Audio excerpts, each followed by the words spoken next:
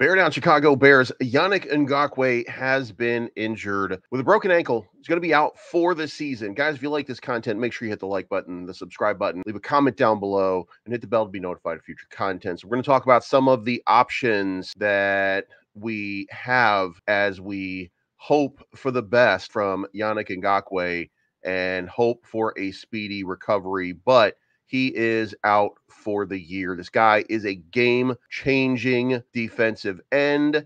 However, this has been the game-changing defensive end on an underperforming defense for much of this year. So, with Yannick Ngakoue out, we have to turn to a couple of different options. And we're going to go over those options and we're going to look at it. See, what is it that's going to happen? Now, it should be stated, and we should recognize for the record that what happens right now is going to happen because Montez Sweat has become a game. Now, I'm going to show you a comparison of stats. And if you're a big fan of Yannick Ngakoue, then you're going to kind of like, wait a minute, is that right? Because let's look over here. This is Yannick Ngakoue stats for the year. You can see right here, 4 sacks, 22 combined tackles, and 9 assists, no safeties. But here we go with DeMarcus Walker. Now, DeMarcus Walker has been the guy that spelled both Montez Sweat and Yannick Ngakoue for most of the season, has taken a lot of snaps, 1.5 sacks, 20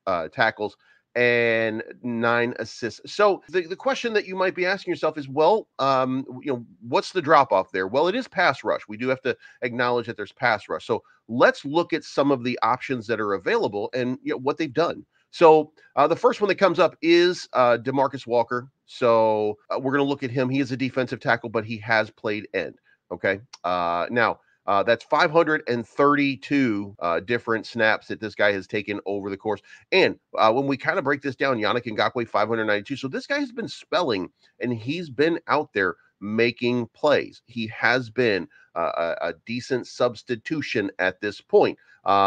Roughly 41 snaps a game, so good part of the rotation. Now, the other part to that is there are other options. Gervon Dexter, also a defensive tackle, would probably be stepping in a little bit. It's already been discussed, and Dexter's already played. I think 54 of his 318 snaps have been at that position. So, we'll see what happens there. But we also have Rasheed Green, Dominique Robinson. Dominique Robinson is probably the guy that's going to benefit the most from this. Only been involved in 165 snaps on the season. Not a great ratio here for Dominique Robinson, but it's an opportunity. And Khalid Kareem could be getting a little bit more playing time. Not been playing too much. These are opportunities for these guys to step up. So I think that the most likely rotation here is going to be DeMarcus Walker and Montez Sweat taking over as the defensive ends because DeMarcus Walker gives you the best chance.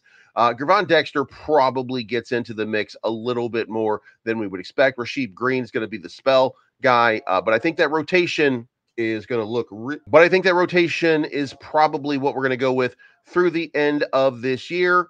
Should be a good opportunity, should be a great should be a good opportunity for this rapidly rebuilding defense to make a statement and for these guys to show you what they can do. So let me know what you think in the comments down below. DeMarcus Walker looks to be the replacement at this point. Gervon Dexter with the spelling. Dominique Robinson stepping up a little bit. I think going to get quite a few more snaps than he's been getting before. So that's what it looks like for right now. Let me know what you think in the comments down below. We'll talk to you again very, very soon.